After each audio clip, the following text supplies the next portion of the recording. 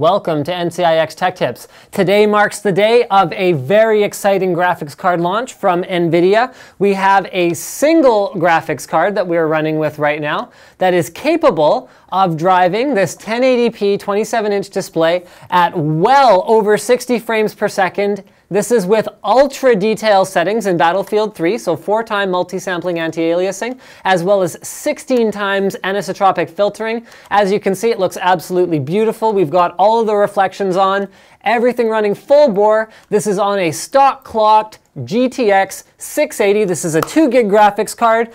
Unfortunately, no, it won't make it so that you never die in games, but it'll at least give you the best possible weapon for your best fighting chance. Stay tuned to learn more.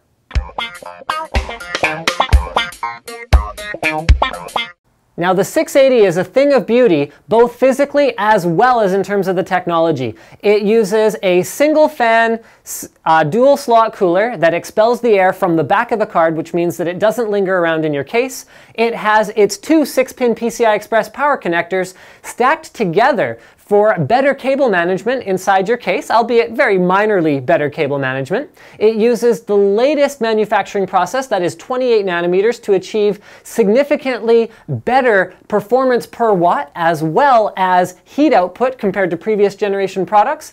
And it has all the latest technologies, including PCI Express 3.0, support for up to 4-way SLI, as well as support for 3+1 displays in NVIDIA 3D Vision Surround. So that's three displays with 3D Vision gaming, and then one auxiliary display that you can use in addition to that.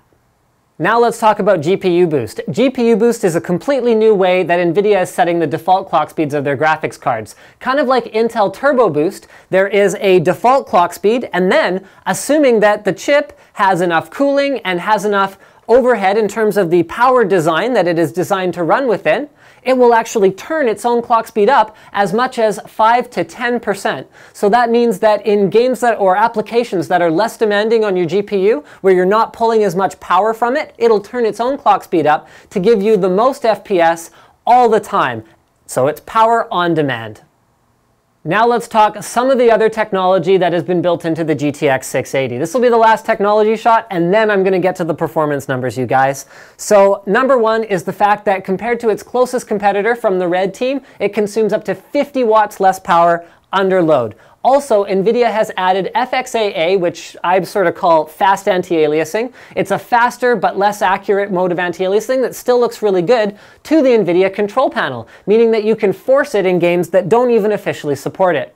Next, we've got adaptive VSync. Adaptive VSync gives you the benefit of VSync, which is a lack of tearing when it's rendering half of a frame on one top part of the monitor and half of the frame on the other. They don't match up, with the benefits of not having VSync, which is that when your frame rate dips from 60 FPS down to 58 FPS, VSync has to turn you all the way down to a multiple of 60, that is 30 or 20, in order to run correctly. So that's devastating to your frame rate. You'd rather have 58. It'll turn VSync off if you dip below 60 and turn it on if you hit 60, making for a smoother overall gaming experience. Now, I mentioned 3+1 monitors, but we also get support for 4K monitors, that is higher resolution monitors. So if you're well, they're not available yet, but who knows, by the time you watch this video, they might be, and you can grab a GTX 680 in order to make use of it. Finally, they've got their NVINC, which is video encoding hardware that is built directly into the card, and TXAA modes 1 and 2, which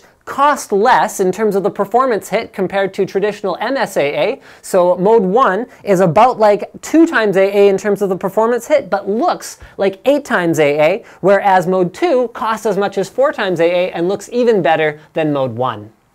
Now, there's no question that the question in everyone's mind is what performs better, the GTX 680 or the Radeon HD 7970. At the time of filming, they're a similar price and similar positioning within the market, within their respective product stacks at NVIDIA and AMD. And the answer is a resounding GTX 680. Now, it is not only a better performer, but it is also more feature complete because Radeon HD 7970 always had that Eyefinity checkbox where you could run multiple monitors off a single card. Now NVIDIA has seen that feature, and I would say even beat it with their easily utilized, well-implemented 3D vision technology. So you have not only multiple displays, but you can do it in stereoscopic 3D. And if you are going to run stereoscopic 3D, do yourself a favor, get a monitor with light boost because it makes all the difference in the world. It is, for me, the difference between having a headache and having a great 3D gaming experience. So now let's talk performance numbers. These were all painstakingly collected by me, and I apologize for not turning them into wonderful graphs, but honestly, it's 8:40 the day before launch, and I'm very, very tired from being up almost all night doing this stuff. These are run-throughs of the games Battlefield 3, Crysis 2, The Witcher 2, and Skyrim, The Elder Scrolls. And finally, Dirt 3 and Batman Arkham City are using the built-in benchmarks. I have also overclocked the 7970 to the maximum available within Catalyst Control Center and the GTX 680 at about plus 143 megahertz on its built-in GPU boost tool that is in EVGA Precision. So guys, these are run-throughs with them on ultra settings, 4 times anti-aliasing, and 8 times anisotropic filtering across the board. I have maxed these games out at 1080p. You can also see I've collected idle power, so that is how much power is drawn from the wall with my 3930K. That is a 6-core test bench with 16 gigs of RAM and an SSD boot drive.